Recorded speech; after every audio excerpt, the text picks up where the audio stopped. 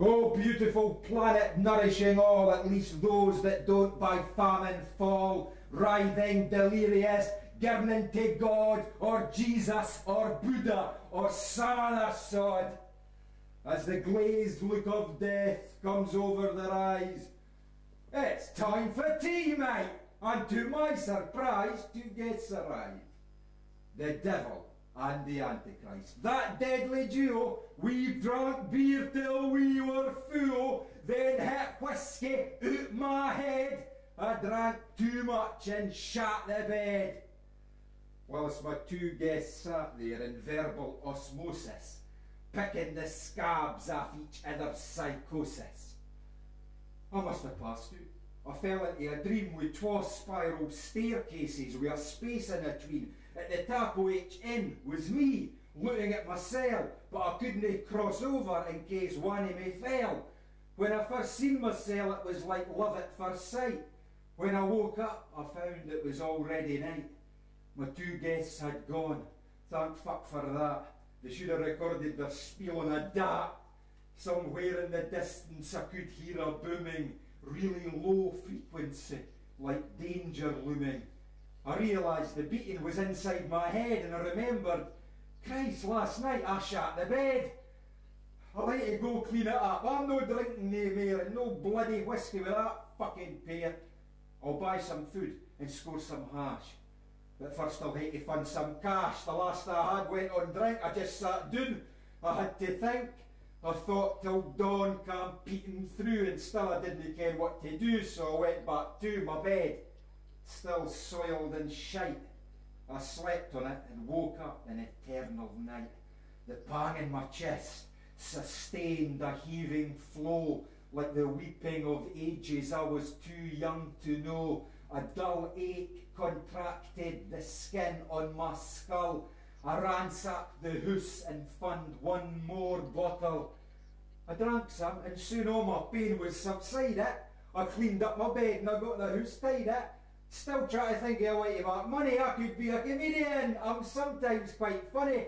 So I started an act on my living room flair, pretending to be a quiz show compare, blethering a wall with a glass in my hand, the right heed the ball, shouting, "Strike up the bond!" Then my reflection caught me in a stare, and I thought, for fuck's sake, there's nobody there. You hate to get out there, meet people and mix, going out to discos and picking up chicks. So I went out and who did I meet in the street? Big Glasgow, John and his wee brother Pete. They were needing a hand for robbing a chemist. I says that a day, I'm not that pissed. For what was I done, I was really well paid. 12 bottles of Linctus and some razor blades. I went to the pub, I sold the blades for a tenner, and went home with this woman, though I never kent her.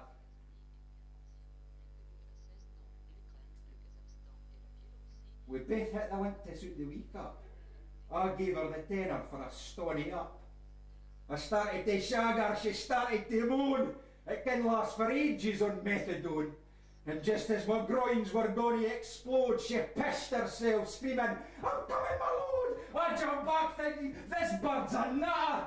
I tell her to fuck off and die in the gutter. The room started clinging and stinking of piss.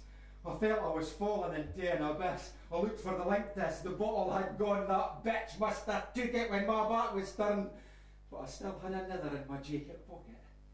My hand started shaking when I leant there and got it.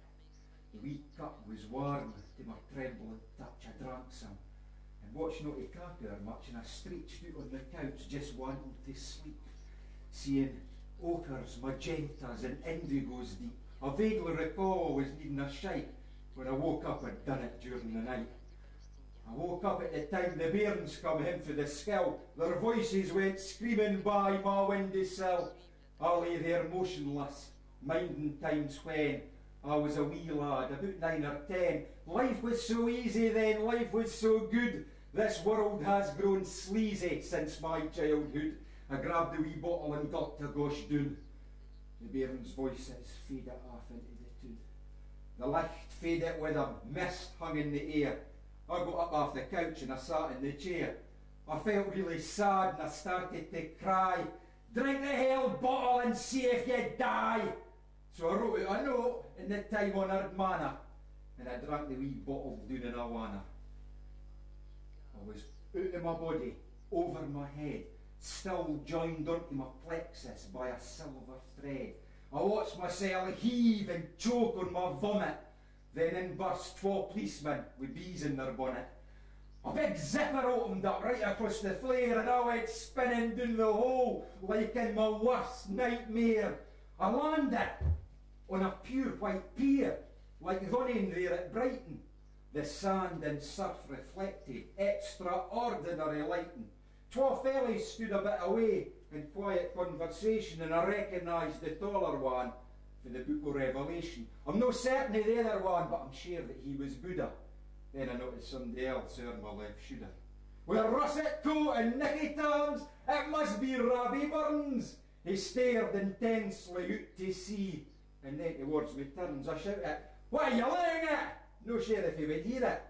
Into the haze he pints and says, "I'm waiting for McDermott." I went out to him and asked him, "Is this place here really heathen?" He said, "It all depends on if that's what you believe in." And that pair there, he pointed out where Jesus and Buddha stood. I swear I'll strangle both them when I'm in a bastard mood. It's all cracked out to be, that's for fucking sure. I'm telling you, man, pair as you've been, you're better off down there.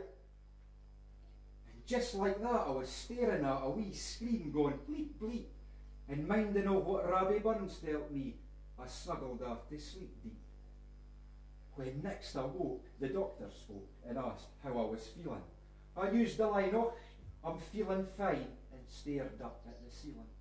"You've got 12 visitors," the doctor said, "and they've waited for ages."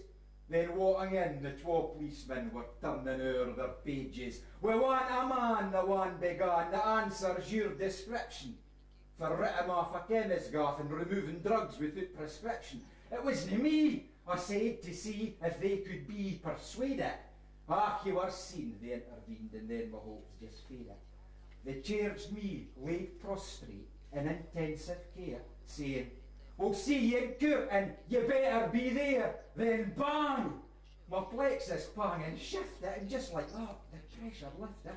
I threw up my arms and I started to laugh. The police started shouting for the medical staff. I jumped up off the bed and I pulled out my drip before a policeman restrained me with a punch on the lip. The doctor rushed in, the policeman protested, saying, "This fella's fit enough to be arrested." I was gripped and thrown in a cell at the station, suffering fresh sensory deprivation.